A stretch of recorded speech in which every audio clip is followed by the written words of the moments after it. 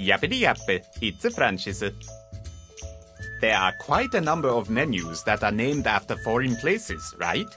Hand-rolled sushi of the origin in America, California roll. Swiss roll is a standard sweet that is also popular in Japan. If there are popular menus that have names of places which are eaten in your country, write in the comments section, okay? In Japan, everyone loves spaghetti Napolitan, which has the name Napoli.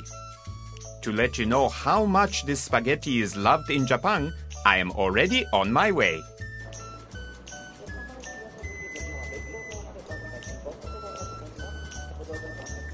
I am now at Hotel New Grand in Yokohama. This is considered to be the birthplace of Napolitan.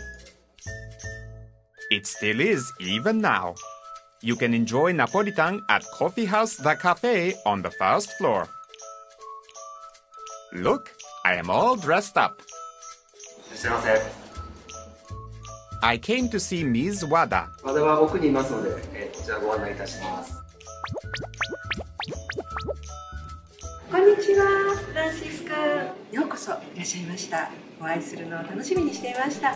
ご案内いたします。Let's waste no time and try Napolitan. I heard that Napolitan originated here at Hotel New Grand. はい、その通りです。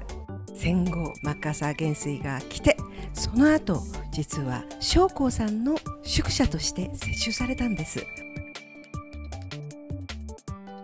2代目の総料理長入江重忠というシェフが、当時は米兵はもちろんケチャップをドバドバッとかけていたわけなんですが、それではホテルではあまりにも味気ないので、オリジナルのソースを作りまして、実はケチャップは一滴も入ってないんですよ。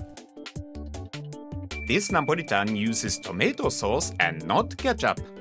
ちょっと驚きだと思いますが、茹でてから12時間冷蔵庫で寝かすんですね。I am amazed to hear the secret behind the chewiness of the spaghetti. フレッシュのマッシュルーム、そして特製のボンレスハム、シンプルにこれ2つだけが入っています。The balance of the sauce, spaghetti, and the ingredients is simply the best. ナポリの地名から取ったんですね。ですがナポリに行ってもナポリタンはありません。屋台ですね。そこのお家で作った、パスタにトマトソースをパッとかけて提供していたところに、入江重忠2代目総料理長のアイデアがあったんですね。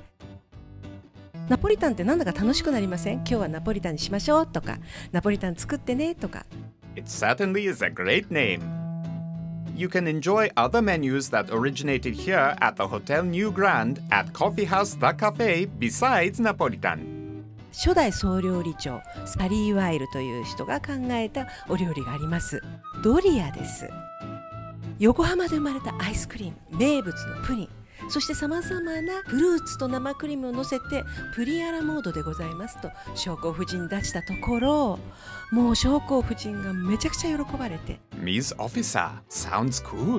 今日はフランシス君蝶ネクタイでとってもニューグランドに合ってます。おしゃれですね。ナポリに行っても食べられないホテルニューグランドで生まれたスパゲッティナポリタン、ぜひご賞味いただきたいと思います。I was behaving well today, but my mouth usually gets all red with ketchup.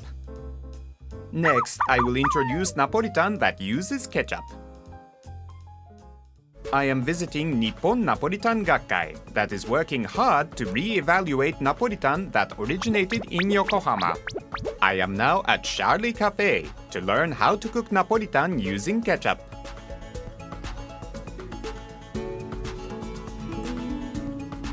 Napolitan is a special menu that's served every Friday. It's really popular. What is Nippon Naporitan Gakkai? I would talk to... Oh dear. どうしたんですか？お腹空いてるのかな？